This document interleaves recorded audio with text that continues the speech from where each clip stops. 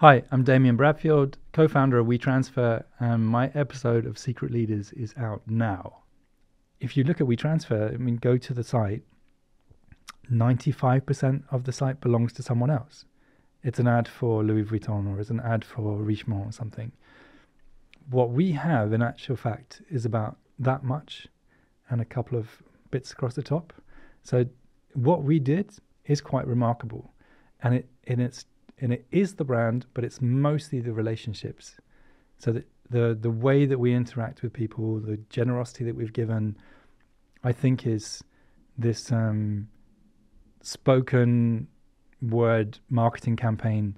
The base has been going for 15 years. That it has created this incredible amount of trust and generosity towards us that I'm super proud of. It's really difficult to create.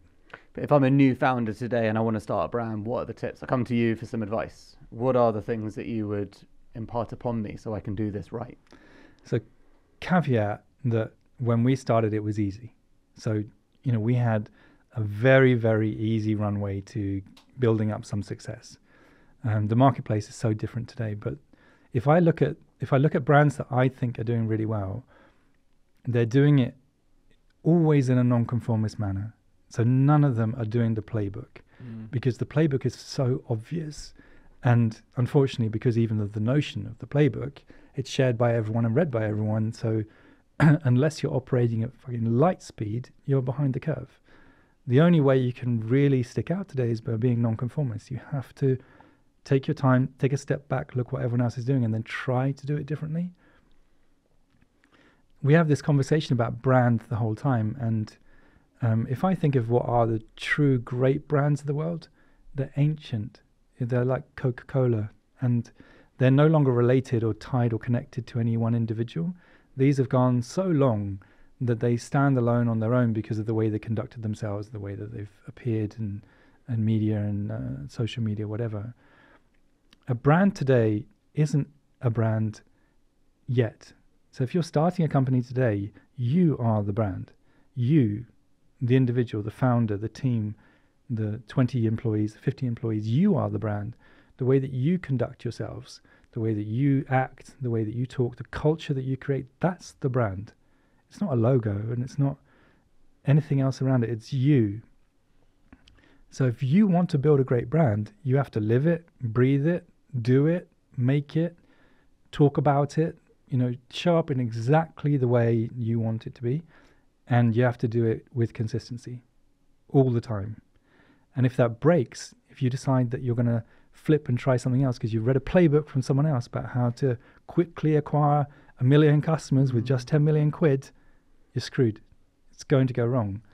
And I think when we first started, we were seeing companies start, raise, and sell in like 3 years. That's not happening anymore. You could have done that. It's not a great brand. It's never going to be a great business, but you could have flipped a business like you could flip a house. It takes 10 years to build a company. It takes way more to build a brand.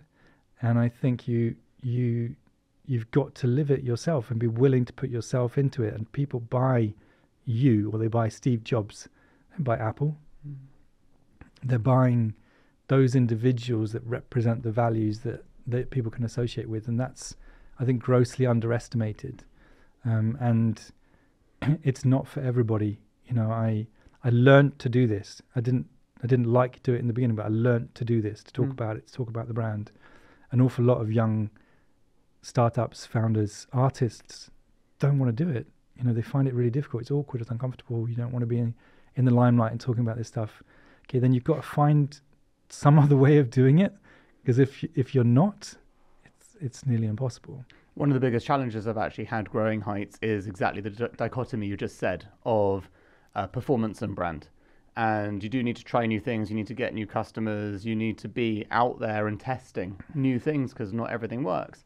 And at the same time, you have this desire to maintain this concept of what a brand is and the consistency.